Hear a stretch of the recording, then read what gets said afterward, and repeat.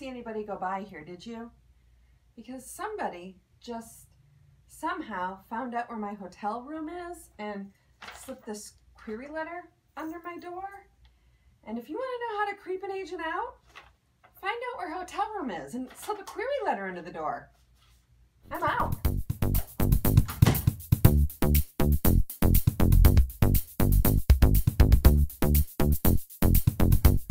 Yeah, after that, you can bet I'm hiding in my room. Seriously. Agents, you know, we're not easy to freak out. Look what we read for a living. Horror and suspense and sexy romances and westerns. We're really not that difficult to freak out. But there are ways to really creep out an agent. And besides that, I've got four more ways to creep out an agent. Now, most of these are best done at a conference because you get that special one-on-one hotel interaction. However, you could try them over a query letter.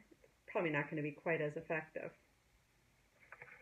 Number 2, best way to creep out an agent, aggressively complain to everybody at the conference about the agent after your pitch session.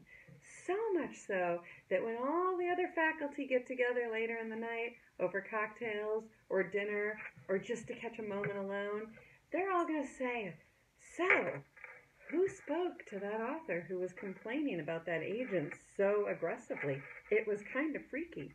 And eventually, you're going to figure out it's you.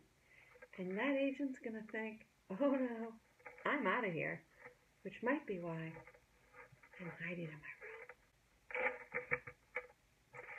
Number 3 way to creep out an agent. Don't leave the pitch. Just don't leave. No matter how many times the agent tries to wrap up, or better yet, how many times you've been told your time is up. Your time is up. I'm sorry, your time is up.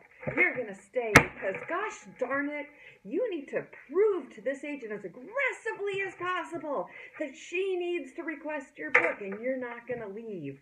Even better way to creep out an agent is if the conference coordinators organize the pitch sessions so that you're alone with the agent in a room with a closed door with nobody else.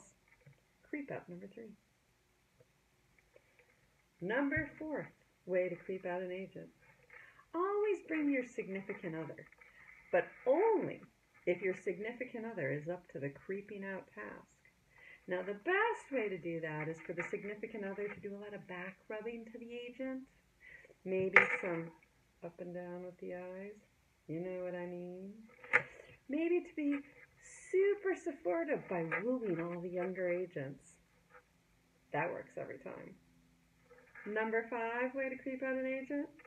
If you're a writer of sexy books, you don't have to be a writer of sexy books, but you need to talk as if you're a writer of sexy books, because we all know that writers of sexy books can only prove that they can successfully write sexy books if they talk sexy all the time.